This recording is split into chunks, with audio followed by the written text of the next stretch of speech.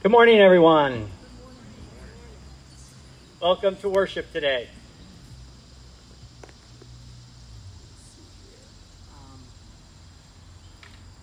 For those that are not connected to the church down the street, we're Memorial Presbyterian Church. We are about a block away, a block and a half away, just next door to the dentist's office. And we are going to be doing worship in the next at least month here, and maybe longer depending. I just got back from going to Rhode Island, and they have a pretty low count of corona, so we went to the wharf. I don't know, has anybody been to Newport, Rhode Island before? There's a couple folks out there. I'm from the West Coast, so I don't know all the places that well, even though I've been here for a long time. We went to the wharf, and there was probably 1,000 people in total kind of walking back and forth, every one of them in masks, every one of them being very polite and social distancing, even though we were all on vacation together, and we were all wanting to enjoy ourselves, and we all wanted to eat, drink, and be merry. And I was just so impressed how I saw it working while on vacation. And here I don't go out a lot, so I don't know what happens here, because I go to the grocery store and then I come home. I go out to pick out my takeout and then I come home. But it was nice to see people being cautious and at the same time enjoying themselves. Today we're going to be talking about faith. I am not going to be preaching. Jeff Craig is going to be our preacher. He's back here. I have Pat Hart, who is going to be our liturgist, and Meg Cornelli is our pianist and music director, and we have Pam Raup, who's going to be singing a solo for us. And I'm so glad that all of you are able to participate in worship today. We come because we believe in God. We come because we believe that the power of God has the ability not just to do great things out there, but also do great things in here, in each one of us. We believe that the God who brought Jesus to earth and who was Jesus is the one who gives us hope during times of difficulty. We are in times of difficulty, and we need hope, and we need faith. And I am so glad that you come here in order to, as a community, as a group of believers, come together in order to experience that hope and that faith together. At this time, I better read my bulletin. Are there any other announcements? August 19th, our church is having a Red Cross blood drive, and so if you are a blood donor and want to stay near to home in order to give blood, August 19th, you can go on the Red Cross website and type in August 19th and your zip code, and it'll show the church. And then just sign up for giving blood. We are going to be putting posters up, I think, in the next day or two, and putting it on Facebook as well. At this time, let us pray. Oh God, we come to you believing that the power that created everything that we see in existence, whether it be on this planet or throughout the entire universe, you have created. We believe that as the creator, you don't just sit back and watch things just go, but you are actively involved here as we live our lives. That you actively touch our hearts with your Holy Spirit, that you actively guide not just individuals, but entire communities and nations to live out your law of loving one another and seeking for you. And we pray that today we are able to capture the awe and wonder of you being our creator, and also the intimate love that you give us through your Son, Jesus. We pray that you allow for us to know that you care about us today, and that as we put our faith in you, we will see great things happen. Make these prayers through Christ our Lord. Amen.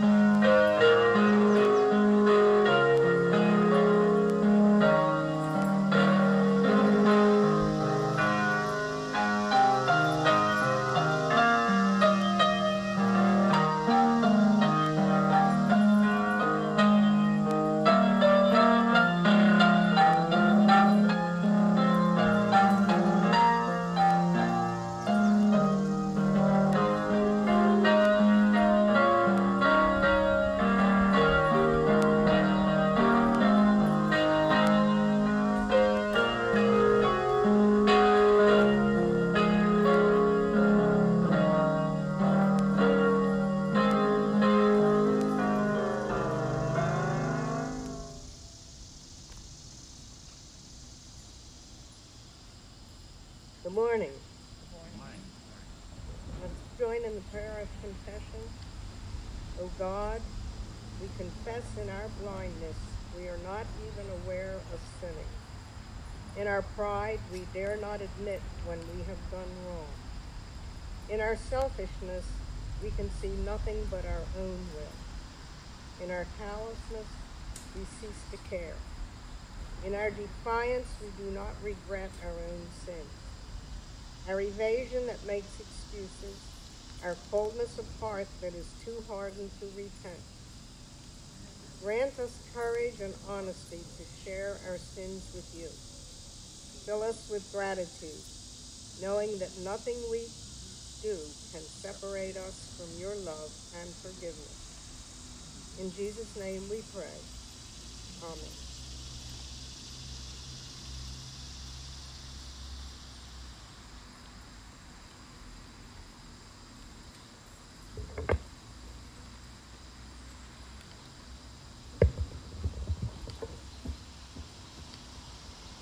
Brothers and sisters, we do not have a God that aims at condemning us or punishing us.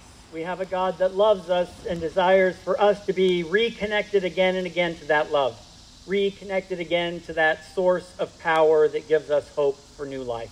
Brothers and sisters, know that through Christ Jesus, our sins are forgiven. Alleluia. Amen.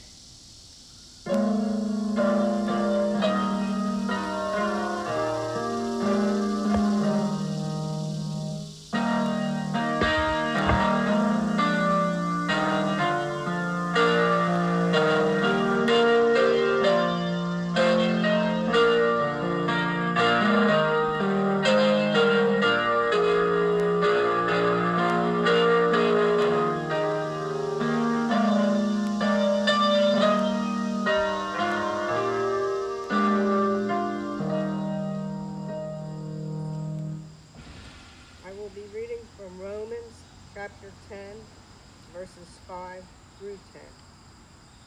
Moses writes about the righteousness that comes from the law.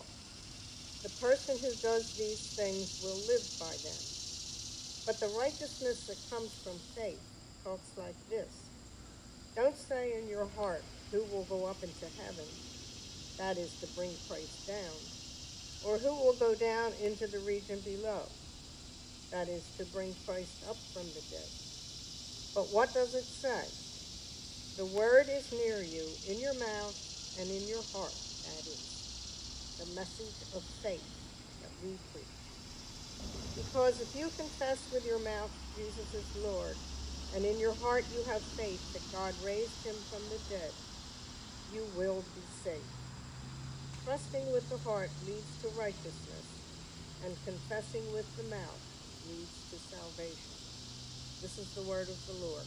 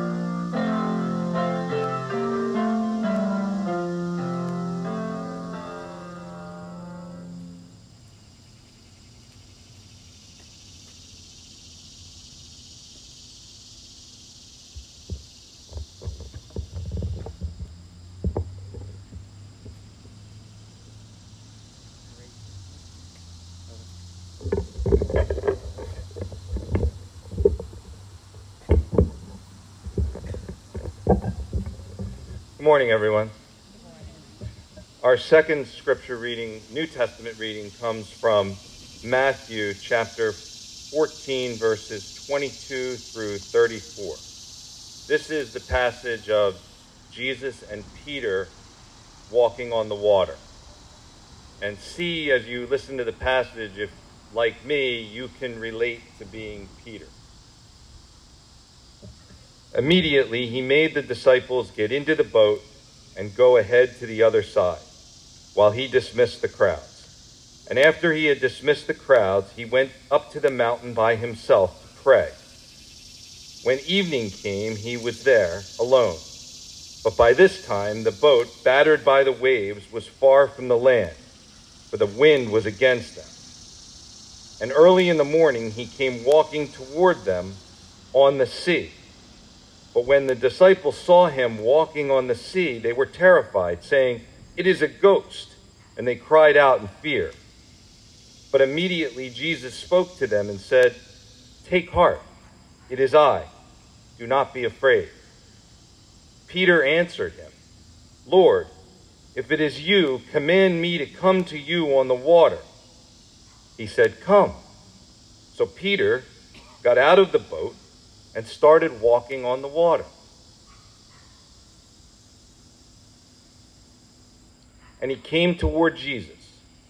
But when he noticed the strong wind, he became frightened, and he began to sink.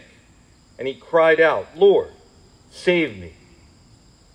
Jesus immediately reached out his hand and caught him, saying to him, "You of little faith, why did you doubt?" When they got into the boat, the wind ceased, and those in the boat worshipped him, saying, "Truly, you are the Son of God." This is the word of the Lord.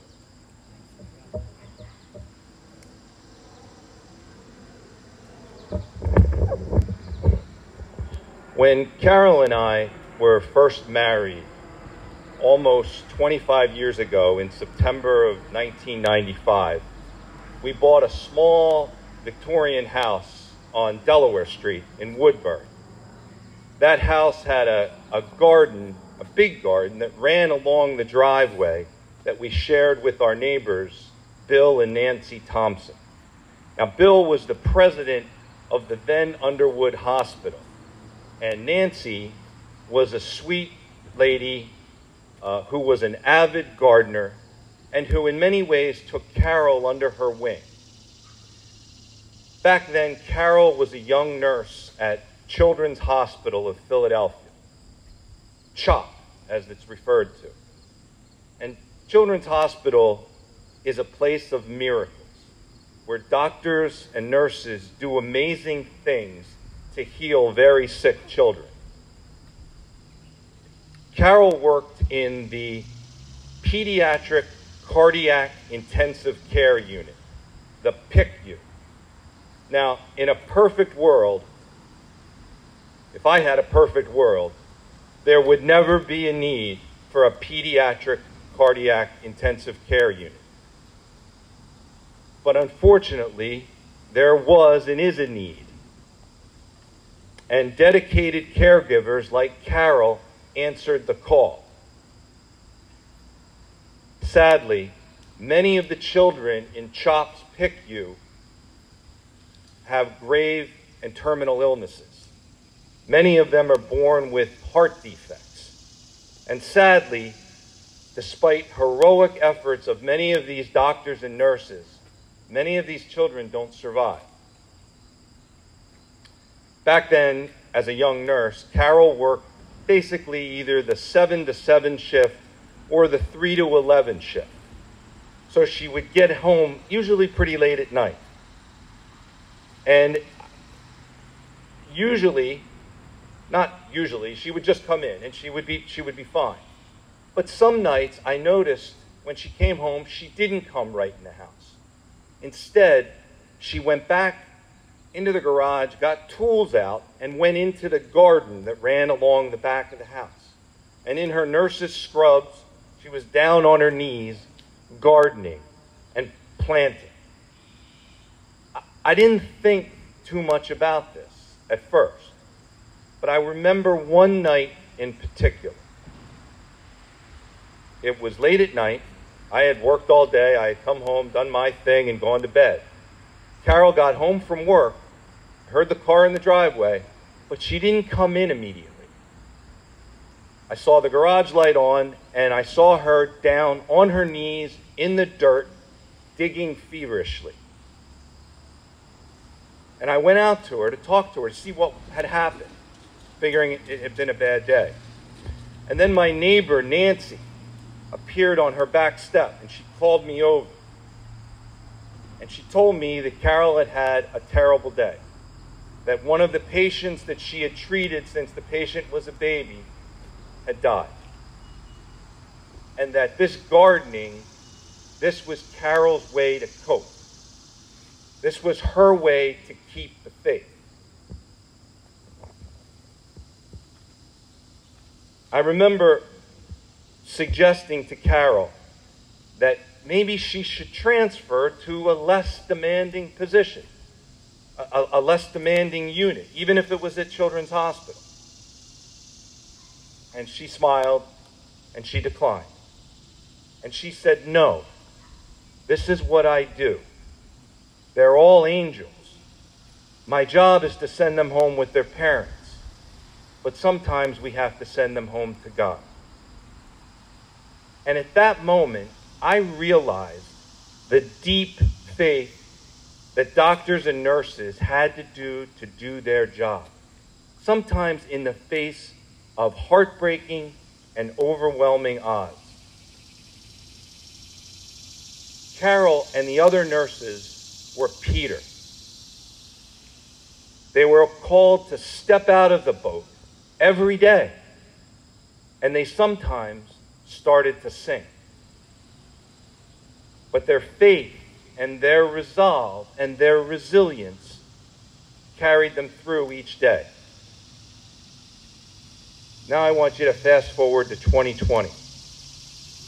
It's a year like no other. Not that I can remember, right? You know the numbers. I don't even have to repeat them for you. 4.4 million Americans sickened with coronavirus. 160,000 dead and counting. Social and racial unrest.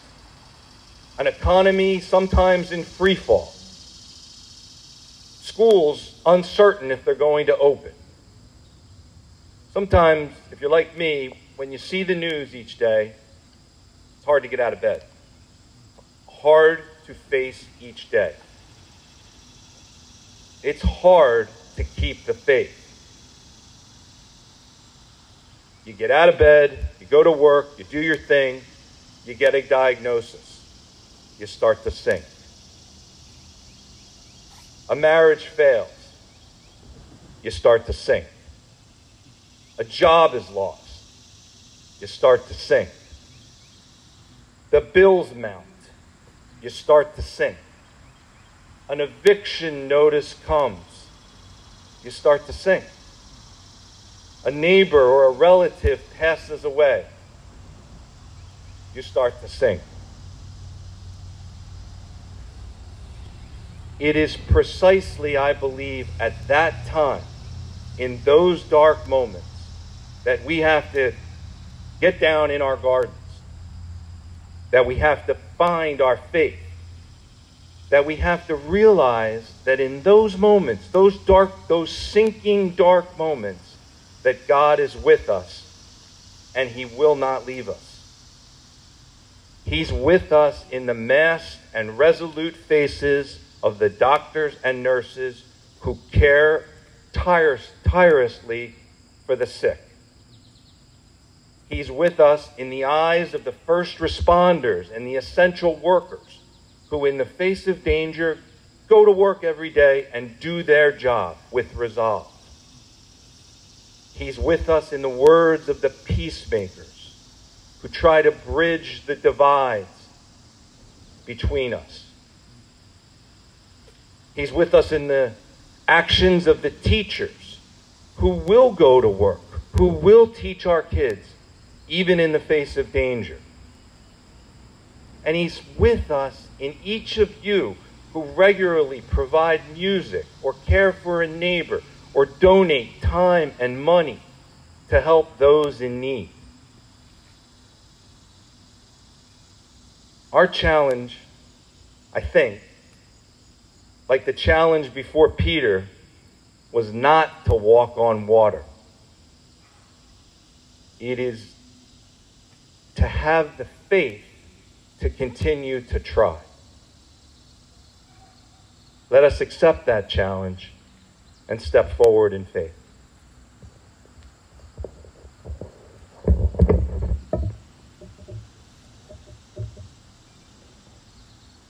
Amen.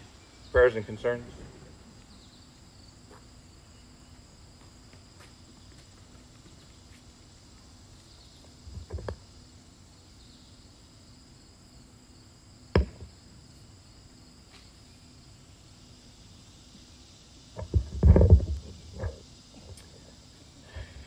Jeff, thank you for those words of encouragement and the understanding that each one of us has to figure out how are we going to get the faith rekindled in ourselves.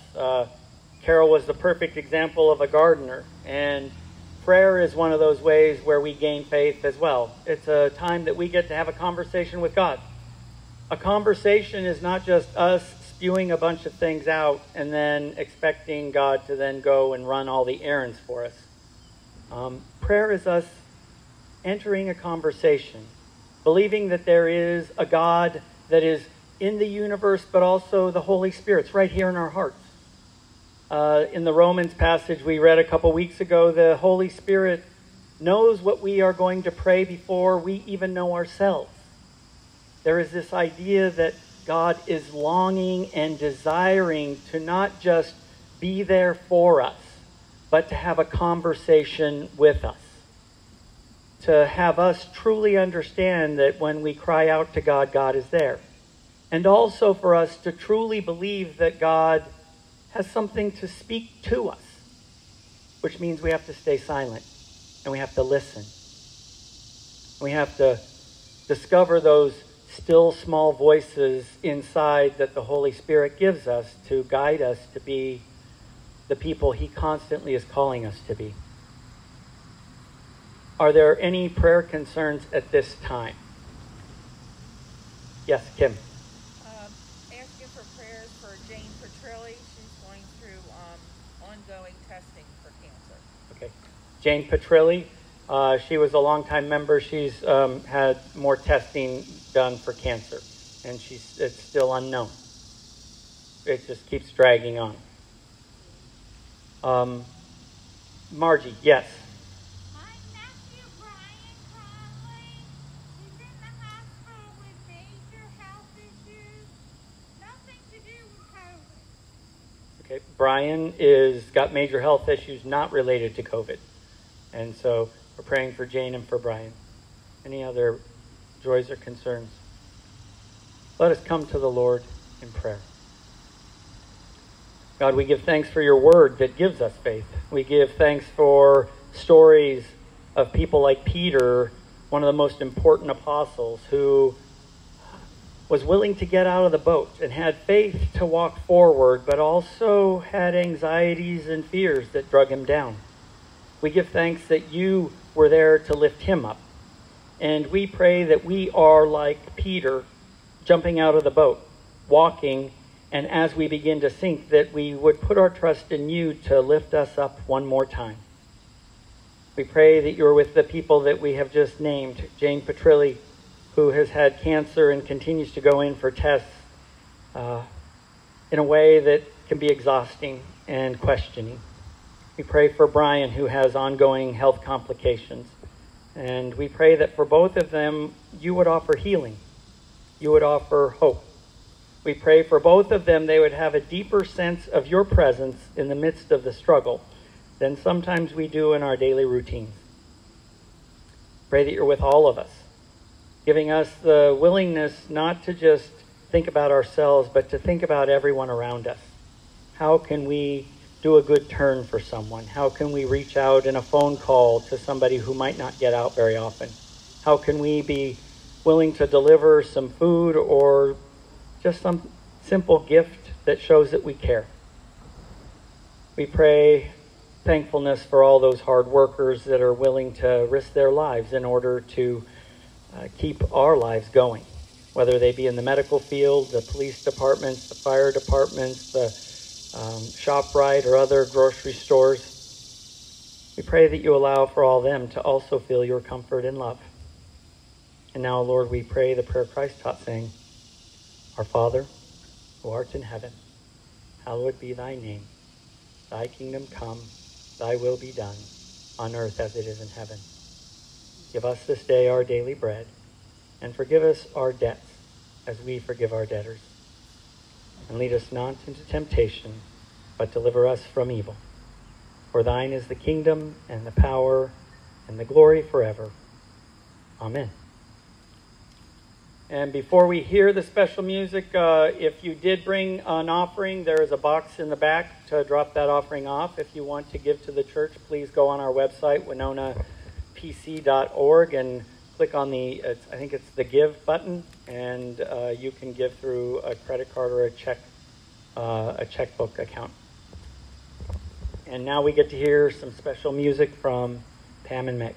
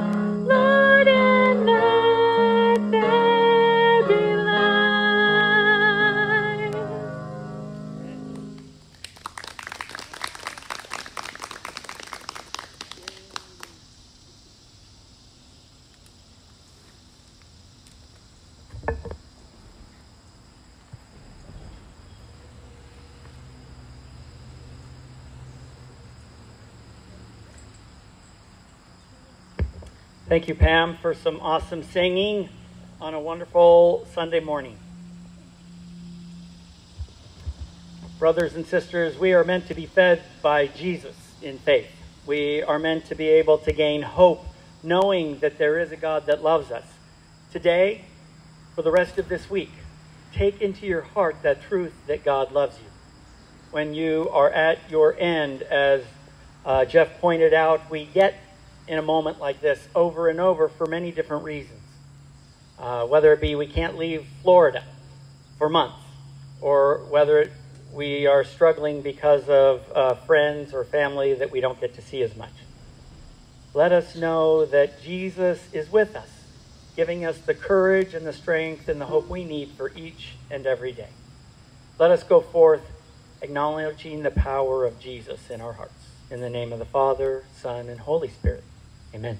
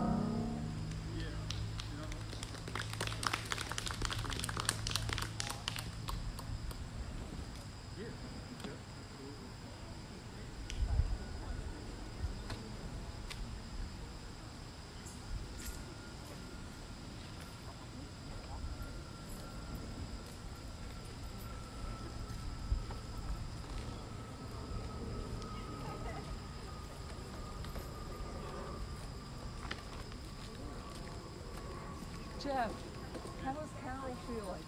Good, good. She's doing much better. She's doing good. Is she still in pain? A little bit, but not much. She's up and around. She's walking. She's on the beach. You know, she's. Oh, okay. Yeah, she's okay. She can't go in the water yet, but she's okay. Okay, good. Thank you Tell for her I said asking. hello. I will. I will. Are your kids all home right now? They're all home. I gotta go back to college. Hello, how are you? I like your dress. Thank you. How are you doing, kiddo? Good. How are you? Great job, guys. Nice dress. That was incredible. I was like, oh my God, have you really? I know. I don't think I ever will be. Yeah. Jessica. Yeah. I'm loving that outfit. She's great. Yeah.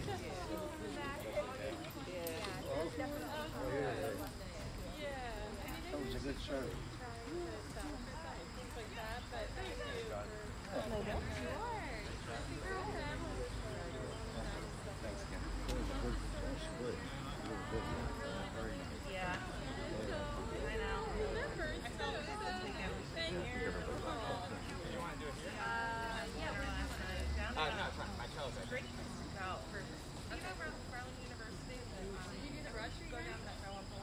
I did it in 2014.